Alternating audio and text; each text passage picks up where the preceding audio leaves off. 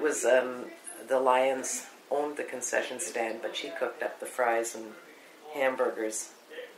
So it was, yeah, to have 15 cents for an order of fries, 25 cents for a burger.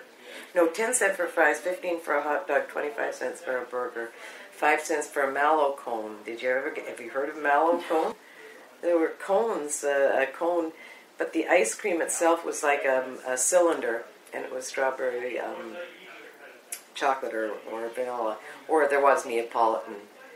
But it was just this cylinder about yay long, and it had white paper around it, and you just unwrapped the paper and plopped it in the cone, and that was the mallow cone. They sold them down at the in Simcoe Park, and I'm sure that somebody must have talked to you about the dance hall that was down there. I think I was probably grade 3. I still remember there were red shorts with silver buckles, DN buckles on the sides, flying around in there. And I can remember when the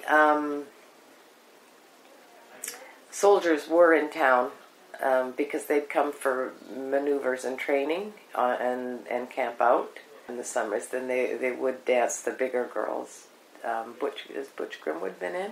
His sister was one of the girls that would. I remember because my first job was at the Avondale scooping ice cream outside of working at Pauline's, at the Avondale scooping ice cream, and Marilyn had a boyfriend, and he was from Cyprus, I think.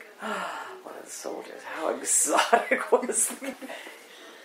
They danced on Saturday nights in the little colored lights on.